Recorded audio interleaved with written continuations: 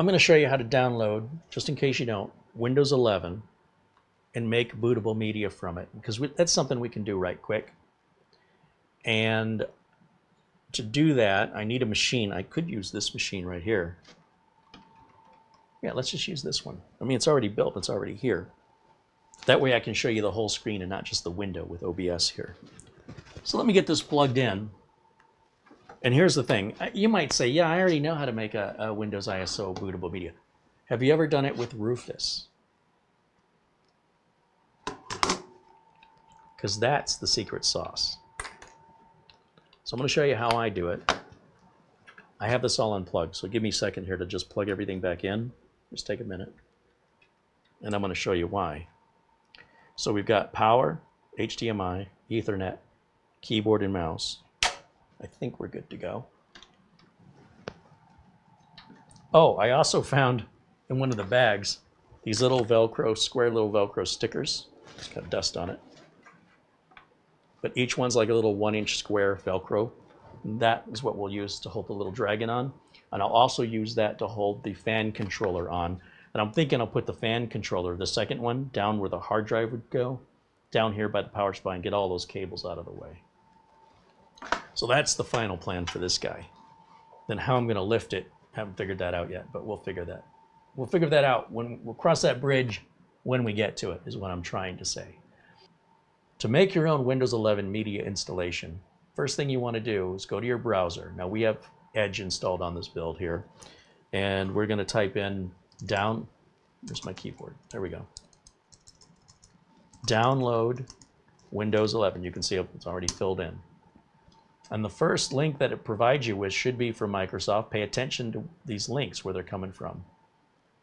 And the second link here says download Windows 11 from Microsoft.com. It's coming from Microsoft. This is the one we want. So we click on that. And it wants to know, how do you want to do that? Do you want to use the installation assistant? Well, that's if you want to upgrade your current Windows 10 or 11 to the latest version, and you don't want to wait for that to be offered in Windows Update. You can do it manually. We've already shown you how to do that. Create Windows installation media was how I was previously recommending, but I no longer recommend this process. The last option is to download a disk image, an ISO image. And Windows 11 is only 64-bit. There is no 32-bit version of Windows 11. So we want to select the download. We want Windows 11. Before you begin downloading an ISO, I don't know, download now, I guess. Oh, it wants me to confirm. Select the product language. English US. Now confirm. Links are valid for 24 hours. Links expire. So you can't use my link, I guess. Verify your download, more download out. So where's my download? Do I just hit 64-bit download? Yeah, there it goes. So this is a 5.4 gig download, and you can see our internet here is fast, so much better than it was in Studio B. And while that's downloading, let's go to Rufus, R-U-F-U-S, enter, and that should result in a search taking us to rufus.ie. Oh, I guess that's in Ireland. We're going to click on that. And this is the proper website you want to be at, rufus.ie. This is a very small application that'll convert your ISO image into a bootable flash drive. So this is what it looks like. There's a lot of advertising surrounding it. We estimate we can sell up to 80% of an individual's visual field before inducing seizures. So be careful on which link you want. Tap download to start. To start what? Wave browser. I don't want that. I want Rufus. This is the danger of these sites that offer free software. It's very common. Here is our download, all the way down here. And there's a Rufus 4.5, and then the P is the portable edition. Then there's a 32-bit version and an ARM, if you have an ARM Snapdragon processor. So we want this first one right here. This says tap download to start. This is an advertisement. It says add right here. It's already started. If you look up here, oh, it hasn't. Just close this. There it is, right there, Rufus 4.5. We've already downloaded Rufus and Windows 11 ISO. I'm going to close all these windows. because we don't need any of those open. I'm going to go to the yellow folder down here, Windows Explorer. We're going to go to our downloads folder, and we'll see all the things we've downloaded here. Mara put BattleNet on here to test the frame rates and stuff. And Chrome. And Chrome. She put Chrome on here. So these are our downloads we put on this new build so far. This is our ISO, and this is Rufus. At this point, you're going to want an 8 gig or larger USB flash drive. I recommend an 8 gig flash drive because otherwise it's just more or less wasted space. For me, anyway. Oh, heck, you know what? We can just use the one I've already got. You know, I always pull this flash drive out that's got my label on it. It says Windows 11. Let's just say this has 23H2 on it. I don't want to use it anymore. I want to create a new one. So I'll just overwrite the one I've got. So we'll plug that in. Any of these USB ports should be fine. All right, so that's plugged in the back. Now let's go back over to the desktop. And you'll see that opens the flash drive. Oh no, it didn't. Is my flash drive in there? Yeah, okay, so this is my previous Windows 11. So that's okay, we can format that. So we run Rufus. These are the two files we're interested in, Rufus and Windows 11. You can tell, look at the size. It's only 1.5 meg, and that is 5.6 gig. We're gonna double click on Rufus and click yes. Do you want to allow Rufus to check for updates? Sure. I mean, it's up to you whether you want it to or not. And I'm going to close this out. So this is what Rufus looks like today. So it says, it's assuming we want to use a 16 gig flash drive that I plugged in. It already found it. And that we're going to do a boot drive out of this, and it'll be a disk or an ISO image. Yes, that's right. Then we're going to select the image. So we click select, we go back to our downloads folder. Oh, we're already there. And the only ISO image we have is this one. It doesn't show us everything else in the downloads folder because those aren't images it can use. So we double click on that. And it says image option, standard Windows install. Yep. Partition scheme. You don't have to worry about any of this stuff. At that point, all you have to do after you've selected your, you start the program, you make sure your flash drive is the one you want to use, select your image, which we have the checkbox, and then hit start. Now it says these options come up. This is the part that makes Rufus superior.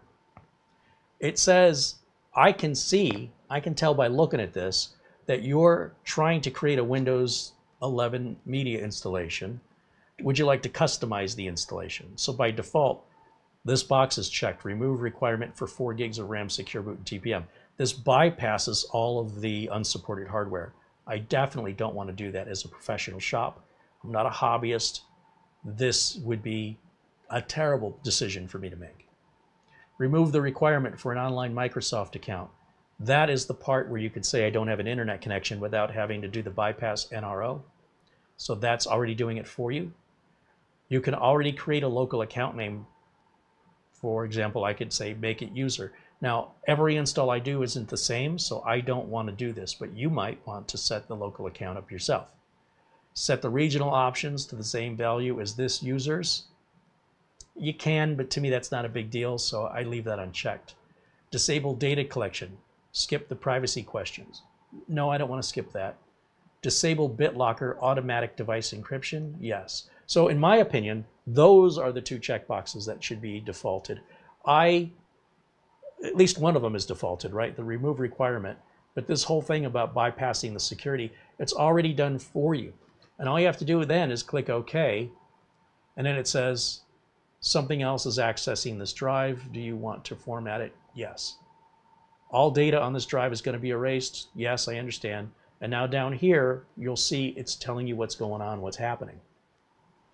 This is the secret sauce to making your Windows 11 disk without having to manually follow some tech scripting and coding to manipulate yours in a custom way that you could get wrong.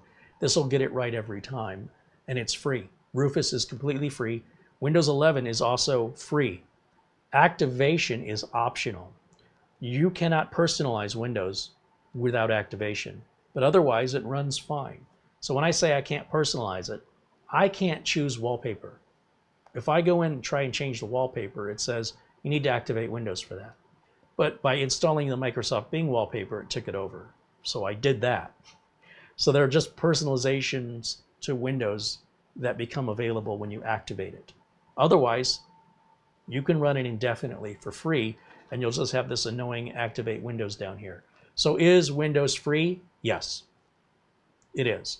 And optionally, if you want to pay for a license to get that personalization, you can. And if you want to save a lot of money on it, buy it from VIP CDK deals and use the coupon code CARRY for 30% off. And those are guaranteed that those are legal keys. You don't believe me? Ask Microsoft. Those are 100% legal license keys. They are guaranteed to work. They have great support, 24 hours a day, 7 days a week. And they've been selling these license keys for like a decade and a half, over a decade. So clearly, if this was something shady or illegal, Microsoft is well aware of it. Microsoft has offices in countries all over the world with lawyers and people to enforce the rules. There's a lot of people who don't understand how licensing works, and they make a lot of false claims and they provide no evidence. I guarantee these keys are legal. I guarantee these keys will work. They also offer the same guarantee. If you have any problem, you contact their customer service and they will make it right. And if for any reason they don't, in a rare situation, something's, you're not getting satisfaction, you reach out to me personally and the buck stops at me. I will make it right every time. I shouldn't have to, but I wouldn't promote something I don't use myself. And that's how firmly I believe in it. I put my own money on the line. All right, so this is already done. We're going to hit close. Now, in theory, if we reboot this to the flash drive, let's see if it starts a Windows 11 install. So what I have to do, I don't know, is it F12 on this board? We want to get to our boot options. So one way I can do that is I'll start hitting delete to go into the BIOS. So I'm pressing delete on the keyboard over and over and over right now. And I'm waiting for the power on self-test screen, which is starting now. This is really where you need to start hitting delete. I was hitting it a bit early, but just keep pressing it. And eventually, I think I got it, we get into the BIOS. And I'm going to go over to motherboard settings. Under save and exit. Yeah, so under settings and then motherboard settings, so on an MSI BIOS, it's a little hard to find. But just the boot override, just this one-time boot override.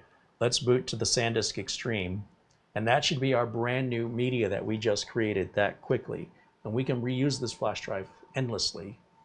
Just label it as your Windows 11 24H2 and stick it in a drawer, and there you go. Already ready to roll. How cool is that? Completely for free. And that's today's lesson from Uncle Carey.